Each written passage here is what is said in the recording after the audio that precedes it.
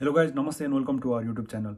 आजको हाम्रो सम्पूर्ण भिडियो चाहिँ के जर्मनीमा इन्जिनियरिङ पढ्न फ्री छ कि छैन, फ्री छ भने के रिक्वायरमेन्ट छन्, कुन कुन भाषामा पढ्न पाइन्छ, अनि त्यसपछि हामीले भिजा कसरी एप्लाई गर्ने, युनिभर्सिटीलाई कसरी एप्लाई गर्ने, यो सब कुराहरू कभर गरेर चाहिँ आजको भिडियो हामीले बनाउनेछौँ।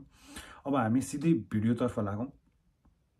म के भन्न चाहन्छु भन्दाखेरि जर्मनीमा चाहिँ इन्जिनियरिङ या त्यो कम्प्युटर इन्जिनियरिङ होस्, सफ्टवेयर इन्जिनियरिङ होस्, मेकानिकल इन्जिनियरिङ होस्, सिभिल इन्जिनियरिङ होस् या इलेक्ट्रोनिक्स एन्ड कम्युनिकेसन होस्, सबै प्रकारको इन्जिनियरिङ पढ्न एकदमै फ्री छ।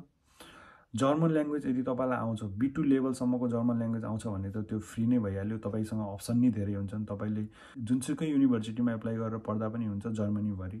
तर यदि तपाईँलाई जर्मन ल्याङ्ग्वेज आउँदैन र तपाईँ इङ्ग्लिस ल्याङ्ग्वेजमा नै ब्याचलर्स अफ इन्जिनियरिङ, कुनै पनि खालको engineering, civil engineering, mechanical engineering अथवा कम्प्युटर इन्जिनियरिङ होस्, जुन पनि इन्जिनियरिङ पढ्न त पाउनुहुन्छ जर्मनीमा फ्रीमा, तर अप्सन चाहिँ अलिकति कम हुन्छन्।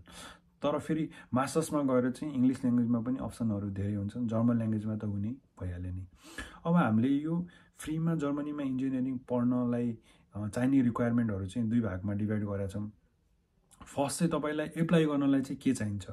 एप्लाई गर्नलाई चाहिँ तपाईँलाई सुरुमा चाहिँ +2 पास भएको हुनु पऱ्यो, साइन्स फिल्ड लिएर +2मा साइन्स लिएर +2 पास भएको हुनु पऱ्यो।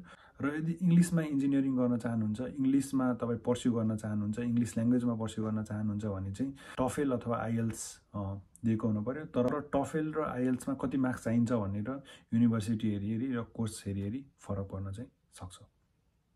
र यो भन्दै गर्दा हामीले लास्ट भिडियोमा चाहिँ युनिभर्सिटीमा एप्लाई गरेर पनि देखाएका छौँ।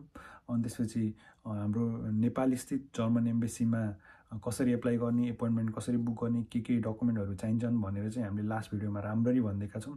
प्लिज म यहाँ चाहिँ स्क्रिनसट राखिदिन्छु, त्यो भिडियोको गएर हाम्रो भिडियो चेक गर्नु होला। यो भिडियोमा चाहिँ हामीले भिजा सम्बन्धी कुनै पनि जानकारी राख्दैनौँ। त्यो भिडियोमा गएर हेर्नु होला। सिमिलर हो प्रोसिजर, अलमोस्ट सेम नै हो प्रोसिजर। त्यो भिडियोमा गएर चाहिँ चेकआउट गर्नु होला। र यो भिडियोमा चाहिँ हामीले चाहिँ एउटा इङ्ग्लिस ल्याङ्ग्वेजमा र एउटा जर्मन ल्याङ्ग्वेजमा इन्जिनियरिङको कोर्स चाहिँ एप्लाई गरेर देखाउनेछौँ। र यो एप्लाई गर्दाखेरि जर्मनमा चाहिँ दुईवटा पोर्टलहरू युज हुन्छन्, DAAD डाट भन्ने पोर्टल र युनिएसिस्ट भन्ने पोर्टल। यो दुईवटा पोर्टलको बारेमा पनि मैले लास्ट भिडियोमा भनिदिएको छु, तर यो भिडियोमा चाहिँ म थोरै इन्फर्मेसन दिन्छु। DAAD डाट पोर्टल भनेको के भन्दाखेरि जर्मनीमा जुनसुकै पनि युनिभर्सिटी अथवा कोर्स पढ्न चाहनुहुन्छ भने त्यो DAAD पोर्टलमा चाहिँ त्यसको इन्फर्मेसन हुन्छ। त्यो पोर्टलमा तपाईँले कोर्स सेलेक्ट गर्नु भनेपछि चाहिँ इन्फर्मेसन आउँछ, र इन्फर्मेसन आइसकेपछि चाहिँ एप्लाई गर्ने तरिका चाहिँ त्यही कोर्सको डिस्क्रिप्सनमा हुन्छ। या तपाईँ युनिएसिस्टबाट गर्नुहोस् या कुनै अरू तरिकाले गर्नुहोस् या युनिभर्सिटीको डाइरेक्ट वेबसाइटमा गएर गर्ने भनेर त्यो DAADमा दिएको हुन्छ। यदि युनिएसिस्टमा गएर गर्नुहुन्छ भने चाहिँ कसरी एकाउन्ट बनाउने, कति पैसा लाग्छ, त्यो सबै हामीले लास्ट भिडियोमा भनेका छौँ। त्यो लास्ट भिडियो गएर चेकआउट गर्नुहोस्। ल अब हामी चाहिँ सिधै एप्लाई गर्नतर्फ लागौँ। So let's go. सुरुमा चाहिँ हामी गुगलमा जाऊँ। गुगलमा चाहिँ हामीले गुगल टाइप गऱ्यौँ, त्यसपछि गुगलको यो होम पेज आयो। त्यसपछि चाहिँ हामीले DAAD टाइप गर्छौँ है। DAAD टाइप गरिसकेपछि यस्तो वेब पेज खुल्छ, अनि हामीले क्लिक गऱ्यौँ। त्यसपछि चाहिँ यस्तो होम पेज आयो। त्यसपछि हामीले इङ्ग्लिस ल्याङ्ग्वेजमा सेलेक्ट गऱ्यौँ। पहिलेदेखि नै इङ्ग्लिस ल्याङ्ग्वेजमा सेलेक्ट छ। त्यसपछि यो 3टा रो भएको थम्बनेलमा क्लिक गऱ्यौँ। त्यसपछि चाहिँ यो इन्टरफेस आयो। यो इन्टरफेस आइसकेपछि चाहिँ हामीले यो पेजमा चाहिँ यति इन्टरनेसनल प्रोग्राम्सहरूमा गयौँ। इन्टरनेसनल प्रोग्राम्सभित्र चाहिँ यहाँ कोर्स ल्याङ्ग्वेज सेलेक्ट गऱ्यौँ। कोर्स ल्याङ्ग्वेजमा चाहिँ मैले अहिले चाहिँ इङ्ग्लिस ल्याङ्ग्वेजको मात्रै हेर्न लाग्यो, सर्च गऱ्यौँ। त्यसपछि यो वेब पेज खोल्यो। यो पेज खोलिसकेपछि हामीले 1 बाई 1 यहाँ कोर्स टाइपहरू सेलेक्ट गर्दै जान्छौँ। कोर्स टाइपमा चाहिँ ब्याचलर डिग्री भइहाल्यो, मास्टर्स र PhDको पनि छ। अहिले चाहिँ हामी ब्याचलर डिग्रीको भएकोले ब्याचलर डिग्री सेलेक्ट गऱ्यौँ, ब्याचलर्स अफ इन्जिनियरिङ। त्यसपछि चाहिँ हामीले यहाँ अप्सन्समा चाहिँ इन्जिनियरिङ फिल्ड अफ स्टडीमा चाहिँ इन्जिनियरिङ गऱ्यौँ। सब्जेक्टमा चाहिँ सिभिल छ, आर्किटेक्चर छ, इलेक्ट्रिकल छ। हामीले चाहिँ सिभिल इन्जिनियरिङ सेलेक्ट गऱ्यौँ।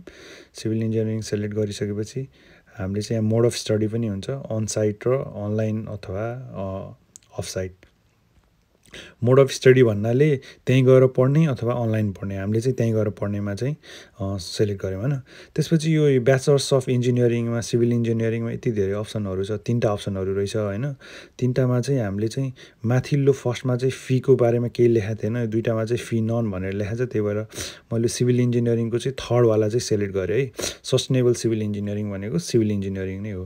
अब कोर्सको ओभरभ्यू चाहिँ यहाँ चाहिँ डिग्रीमा चाहिँ bachelors of engineering ल्याङ्ग्वेजमा English full time 7 semester, अनि त्यसपछि winter and summer semester 2टा semester छ। अनि कसरी एप्लाई गर्ने, त्यसपछि ट्युसन फी कति लाग्छ, सबै कुराहरू यहाँ डिस्क्रिप्सनमा लेखेको छ।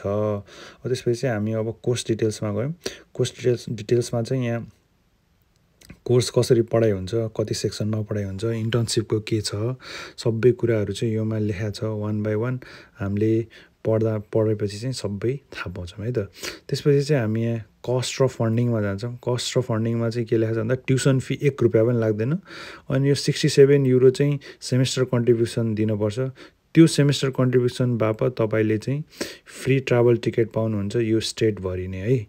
अनि यो अर्को चाहिँ हामी रिक्वायरमेन्ट एन्ड रजिस्ट्रेसनमा जान्छौँ। योमा चाहिँ सबै कुरा लेखा छ, डिटेलमा हजुरले पढ्दा हुन्छ।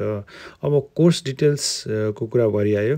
अब ओभरभ्यूमा गएर चाहिँ म एकचोटि हेर्छु कहाँबाट एप्लाई गर्न मिल्छ भनेर। युनिएसिस्ट रहेछ। मैले युनिएसिस्टको बारेमा चाहिँ लास्ट भिडियोमा मजाले भनेको छु, प्लिज गएर हाम्रो लास्ट भिडियो चेक गर्नु होला। म चाहिँ स्क्रिनसट यहाँ राखिदिन्छु है त। अब चाहिँ हामी अघि नै चाहिँ हामीले इङ्ग्लिस ल्याङ्ग्वेजको इन्जिनियरिङको एप्लाई गरेर देखायौँ होइन।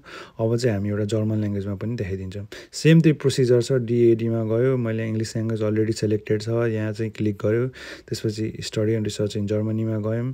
त्यसपछि चाहिँ हामीले चाहिँ यहाँ आएर चाहिँ इन्टरनेसनल प्रोग्राम्समा चाहिँ क्लिक गर्छौँ। यो होइन, माथिको चाहिँ इन्टरनेसनल प्रोग्राम्स छ हो, यो चाहिँ इन्टरनेसनल प्रोग्राममा चाहिँ क्लिक गऱ्यौँ, यो आयो। त्यसपछि चाहिँ हामीले अघि नै ल्याङ्ग्वेज सेलेक्ट गर्ने ठाउँमा कोर्स ल्याङ्ग्वेजमा चाहिँ अहिले हामीले चाहिँ जर्मन वानली सेलेक्ट गर्छौँ। अनि चाहिँ हामीले सर्च गर्छौँ। यो सर्च गरिसकेपछि अब यहाँ कोर्सको क्राइटेरिया सर्च गर्ने ठाउँ आयो। कोर्स टाइप भयो, फिल्ड अफ स्टडी, कोर्स टाइपमा ब्याचलर्स डिग्री भयो, ब्याचलर्स अफ इन्जिनियरिङ। त्यसपछि चाहिँ फिल्ड अफ स्टडीमा चाहिँ हामीले चाहिँ इन्जिनियरिङ सेलेक्ट गऱ्यौँ। त्यसपछि सब्जेक्टमा चाहिँ हामीले अहिले यहाँ आएर चाहिँ इलेक्ट्रिकल इन्जिनियरिङ सेलेक्ट गर्छौँ। त्यो सेलेक्ट गरेर अरू पनि अप्सनहरू छन्, mechanical engineering, engineering in general होइन। अहिले हामीले इक्जाम्पलको लागि चाहिँ इलेक्ट्रिकल इन्जिनियरिङ चाहिँ सेलेक्ट गऱ्यौँ। अब चाहिँ यहाँ के छ भन्दाखेरि bachelors of engineering in electrical engineering, यो चाहिँ युनिभर्सिटीको नाम छ होइन। सेलेक्ट गरेपछि कोर्सको डिटेलहरू आउँछ। यहाँ कोर्सको डिटेल चाहिँ ओभरभ्यू भइहाल्यो। Bachelors of engineering in electrical engineering, भाषा चाहिँ जर्मन ल्याङ्ग्वेज, फुल टाइम 6वटा सेमेस्टर, विन्टर सेमेस्टर हो होइन।